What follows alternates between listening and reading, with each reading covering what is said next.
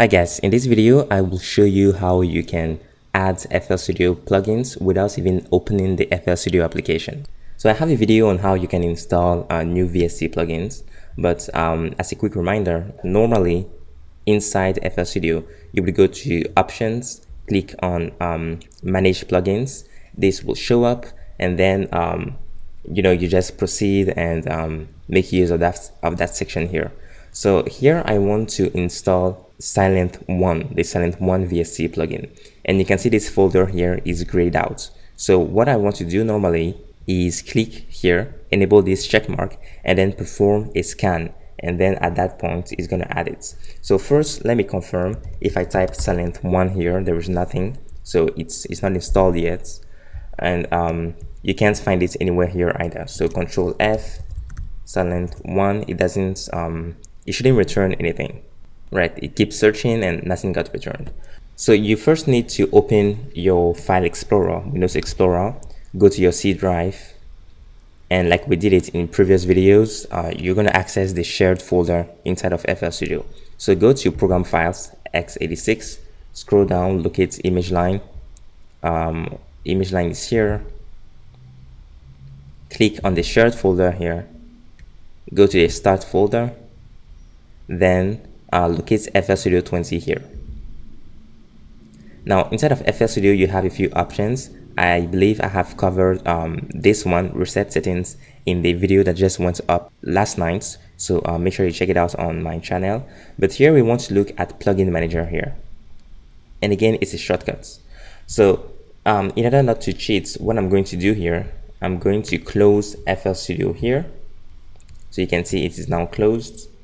And now I can click on plugin manager, and you can see it still opens. Meanwhile, there is no FL Studio instance running right now.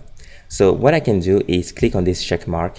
Now you can see the Steinberg folder is enabled, and I'm probably going to link one of my articles to show you how you can also enable this folder here. But anyway, what I'm going to do here, I have these two options scanned.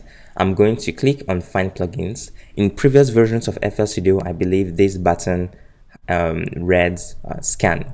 It has scan written on it, not find plugins. But this is FL Studio 20.1.2, I believe. So now we are performing the scan. We should see a couple of plugins appearing here one by one. It is scanning. Alright, so now it's done. Let me type Silent1 here. There it is. So I'm going to open FL Studio now. I click on this one here, and now there we have it, FL Studio. So I can go here, Control F, I type silent.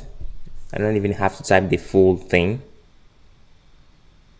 and it takes me to the search results, which is actually the directory of plugins. So you can see it falls under new because I just performed a scan, but this is Silent1 right here.